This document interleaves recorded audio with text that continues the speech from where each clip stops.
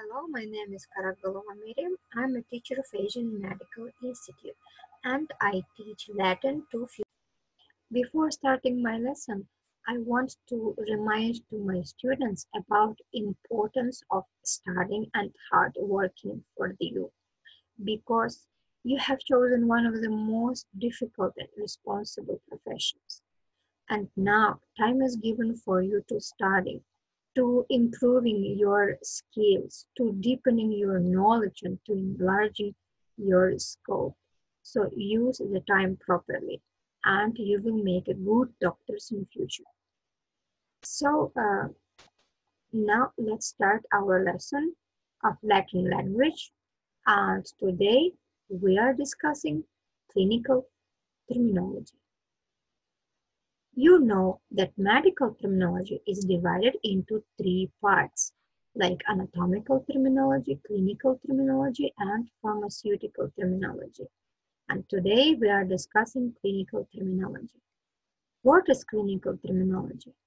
Clinical terminology, it is the most extensive section of medical terminology. It includes the concepts of clinical specialties and specialists, research and treatment methods, physiological and pathological processes, diseases and abnormalities, therapeutic and surgical procedures.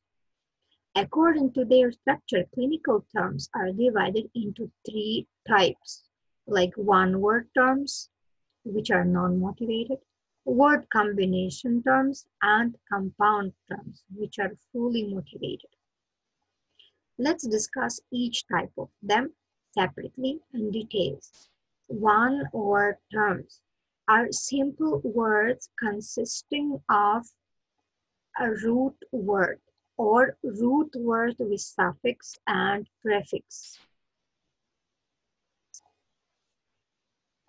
According to this, one-word terms are divided into two types. First is root term consisting of a root which is borrowed from Latin into English by full or partial transliteration. Means by keeping ultimately same spelling or spelling little bit changed. Look at the examples. Trauma, in English trauma. As you see, trauma was borrowed into English by full transliteration because spelling in two languages ultimately same. Next example, gangrena, gangrene. This term was borrowed by partial transliteration because spelling in English little bit different than Latin spelling. Caries, it is example for full transliteration. Second type of one-word terms are derivatives, terms constructed by adding prefix or suffix to root terms. Look at the example. Trauma, it is root term, and by adding suffix and prefix to this root term, we got two new terms, derivatives, like traumaticus and post-traumaticus. Gangrena, root term, derivative will be gangrenosus. Second type of clinical term, word combination terms, which consist of two or more words connected grammatically. According to grammatical connection, word combination terms are divided into two types. First type, word combinations having structure noun plus adjective, where adjective, which is describing noun, is fully agreed with noun, and it means that adjective is used in same gender, number, and case as noun. Look at the examples. Cysta dentalis, dental cyst. Cysta, femininum noun, dentalis, adjective also used in feminine gender form. Same is happening with next examples. Tussis chronica, inflammatio purulenta, Second type of word combinations are terms having structure noun plus noun, whereas second noun is used in genitive case form and describes the qualities of first noun. Look at the example. Abscessus appendicitis. As you see, appendicitis second noun is used in genitivus form, ending is, giving us this information. So, which abscess? Abscess of appendix. See, abscess is described by of appendix. Same is happening with next examples. Ulcus gastris, ulcer of stomach, and tumor cechi, tumor of cecum. Third type of clinical terms are compound terms. Terms consisting of one or more initial meaningful part, final meaningful part, and affixes. And all these parts, if necessary, can be connected with the help of combining vowel. Initial meaningful part is a root word, which is nucleus of a compound term, which is usually Greek or Latin designation of organ, tissue, or part of body. Final meaningful element of compound term is component element, which develops terminological meaning about science, specialty, specialist, method of diagnostics, method of treatment, physiological process, pathological process, disease, therapeutical procedure, or surgical procedure. Affixes are means of term building, divided into two types. First is prefix.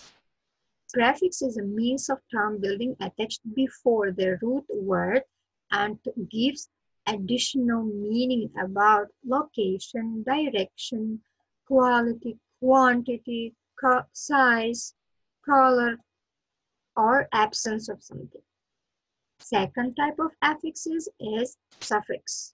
It is also a means of term building, but attached after root word and develops new ideas about quality, relation, size, process, action, doer, disease, syndrome, some abnormality or deviation. Combining vowel, the meaningless part of compound term, which is used only to join roots with suffix or root with component element. And combining vowels, they are not developing any meaning. They only make our compound term fluent to pronunciation. Look at the examples. Cardi, it is root word, nucleus of compound term, and it is Greek designation of organ, heart.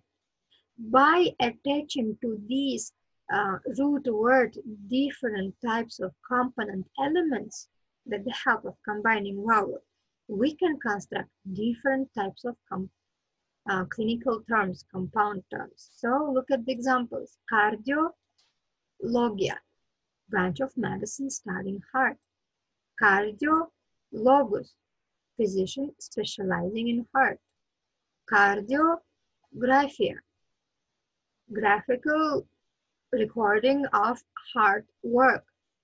Cardiogramma, graphical representation of heart work. Cardiogenesis, formation of heart in fetus. Cardiomegalia, abnormal enlargement of heart. Cardiolysis, surgical operation on heart. Look at the next examples of compound terms. Leukocytopenia. Leukocytopenia. So these terms are split into parts. First is prefix, leuk. Leuk is prefix because it is developing information about color. Cyt, it is root word because it is developing meaning of tissue. Penia, it is component element because it is developing meaning of pathological process.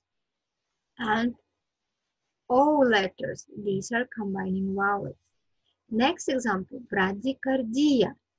In this term, brady is prefix because it is developing additional meaning of quality. Slow. Card, it is root because it is naming organ. Heart. And ia, it is suffix because it is giving information about process.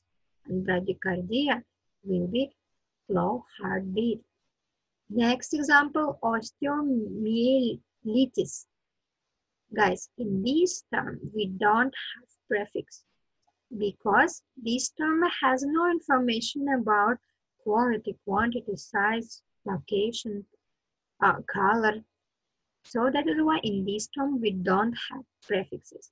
We have roots, oste. It is root word which is developing meaning of tissue, bone, meal. It is also root because developing meaning of bone marrow, and itis, suffix, which is giving new information about disease, and o is combining vowel, which is joining two roots. So guys, today we discussed with you clinical terminology, discussed compound terms, and I hope today's lesson was very useful for you. Thank you for attention.